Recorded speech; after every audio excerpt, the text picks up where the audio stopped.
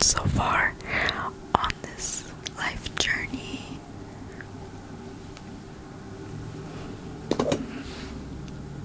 I feel like I've learned a lot in my life.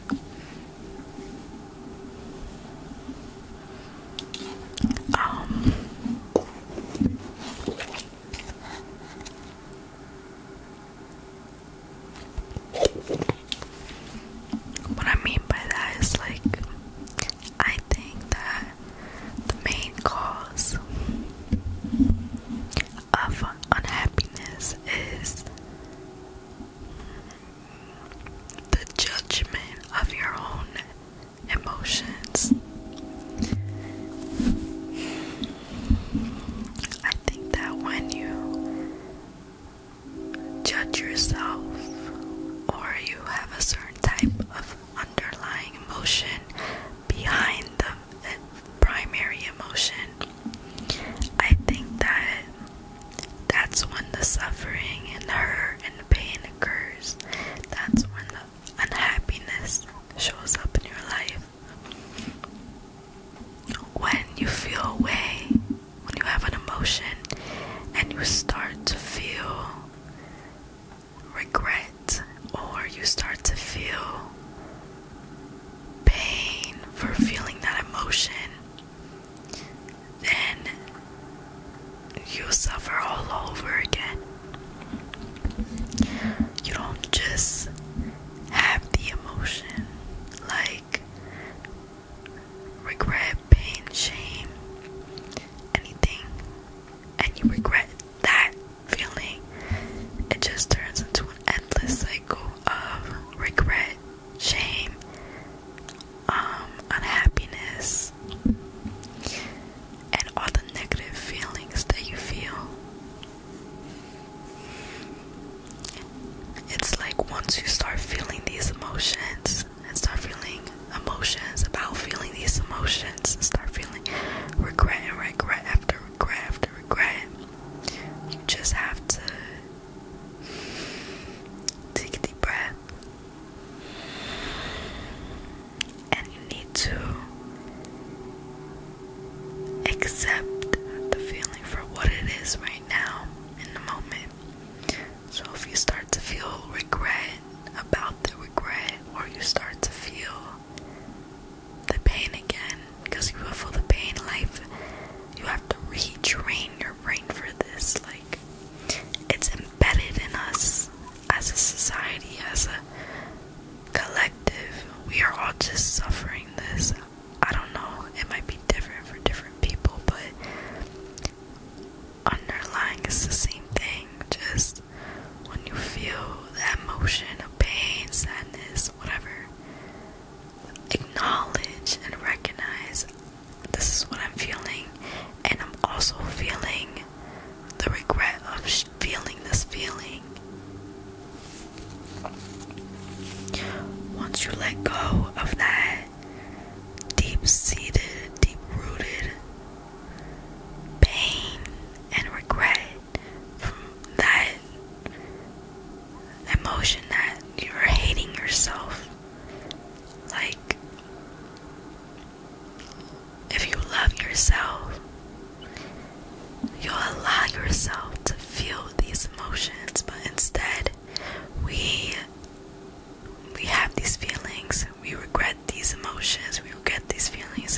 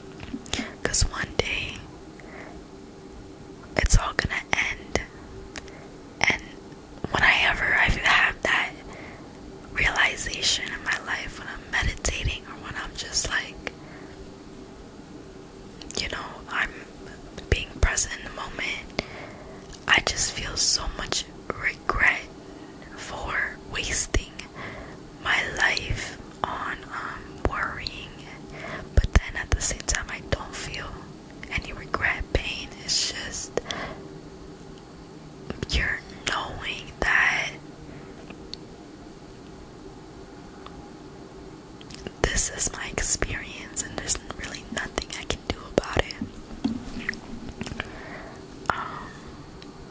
Yeah, and like, we're gonna have our downs, we're gonna have our ups, but we need to stay focused, and we need to really, one thing about me is like, I think that I could see a goal, and I can know the steps intuitively now to reach that goal, and I can do it consistently and have this passion towards it and this drive towards it, and I'm so resilient with that. When I have a fallback, I try and I keep going and I keep going and I keep going, and I never give up, because what is life if you do that? What's life if you give up?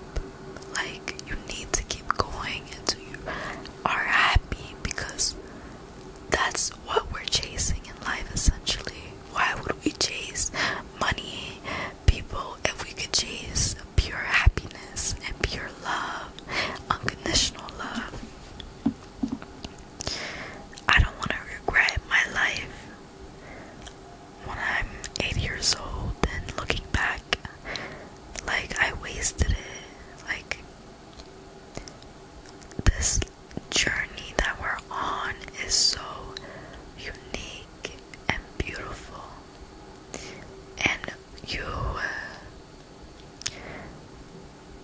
wasting it by constantly worrying about what's next and constantly worrying about the present and what emotions you're feeling, you're not truly living life. You're gonna look back and when you're 80 and be like, yeah, I lived all these years, but what did I do with it? At that point, there's nothing you can do, and you can only let go. And then when we die, our consciousness dies with it, not our soul, not beyond us, but our mind. The fact that we can think, the fact that we can know that we died, the fact that we could know that we're in heaven. Like, there's not going to be ice cream and unicorns in heaven, because there is nothing to perceive that. We're living an experience of life right now, and because we're perceiving it that way. It's our mind that's doing that work, but it's life and our soul that allows us to have this experience. And one day, that consciousness is gonna die out. We only have one life to live, and you're so lucky to be living it in this moment, in the present right now. So why don't you accept it? And why don't you allow yourself to fully experience it, good and bad? Our life is so long and short at the same time. Once we die, that's it. It's all eternity, like, done. How could one experience of life be eternal and at the same time be just finite? Our consciousness and our ability to perceive things and have emotions and have feelings and have thoughts and look at the world and perceive the world is just finite. Nothing but us exists in us, because it's our experience, our life. Once we die, there's nothing left for us. There's nothing left, because there's nothing left for us.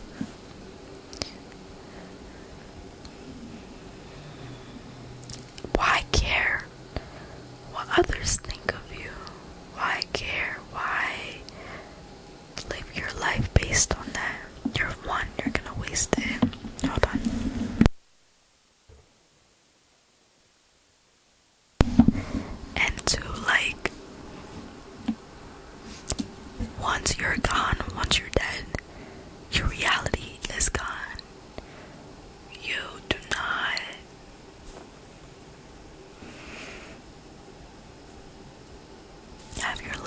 once more, you do not have the ability to understand that you lived the life.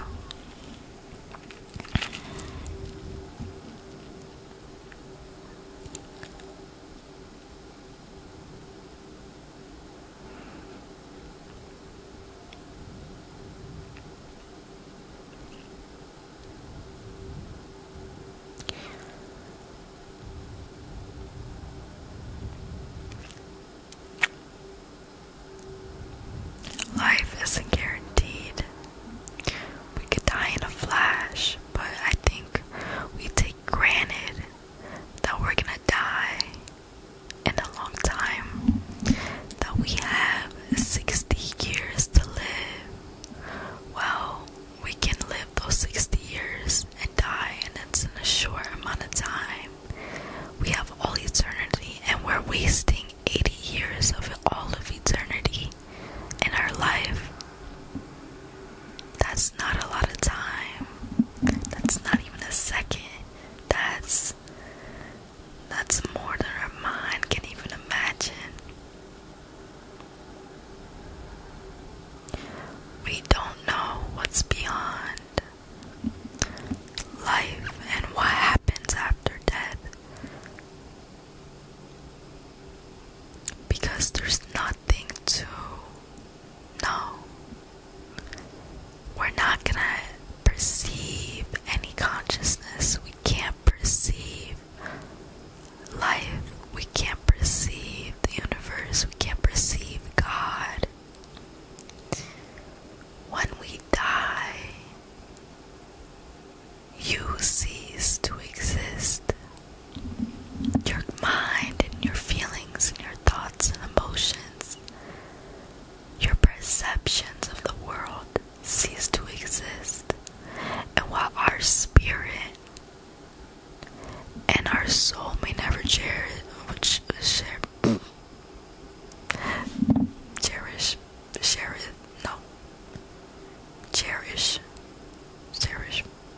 you know what I mean.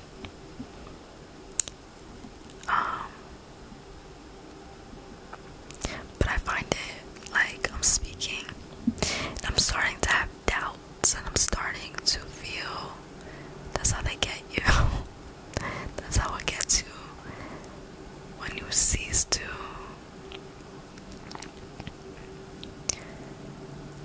when you have these negative emotions and you feel, I'm feeling them right now, like worry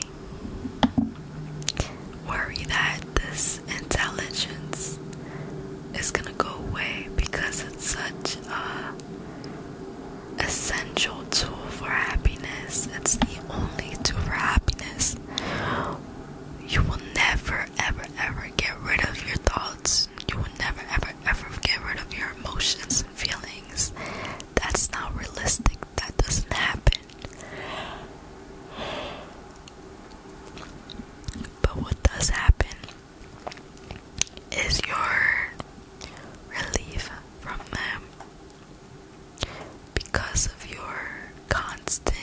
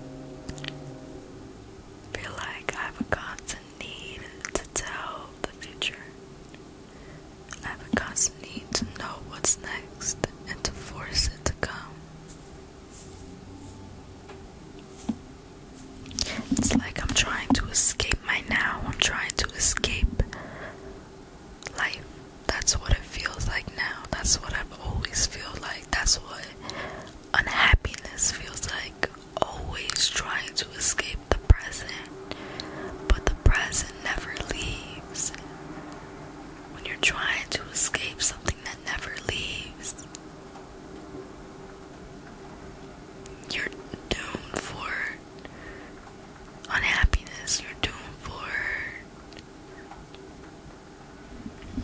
forever being in this loop and cycle. You can't escape the thoughts, you can't escape the emotions, because when have you ever been able to choose your thoughts? The good ones and the bad ones. You have never once, you might have thought about having a thought and that caused you to have a thought, but you never once chose to have that first initial primary thought.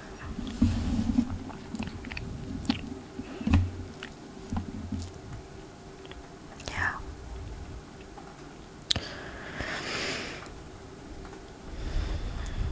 And I keep having these moments of clarity, more and more and more.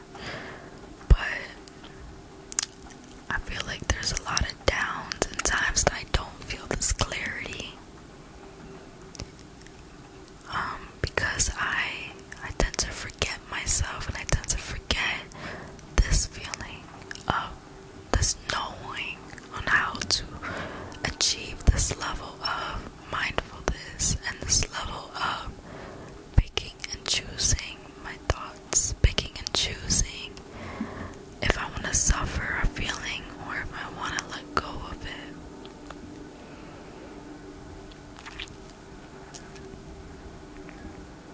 Damn, I'm like really intelligent, like real shit.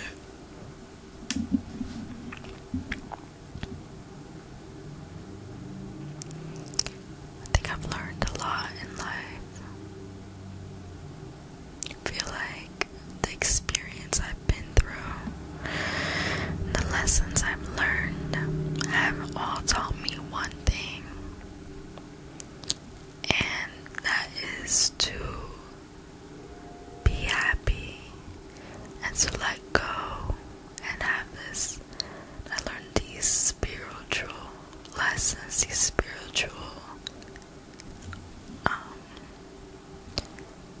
not enlightenment, but awakening that happens in steps and happens periodically.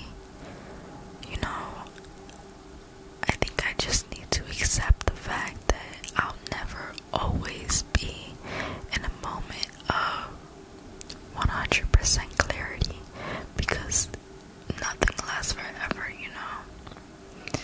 and it's like, why chase that when you don't know if it's gonna happen or not, You need to just let it go and let life happen, because you can't control 99%, you can't control 100% of the things that happen. Let's be real.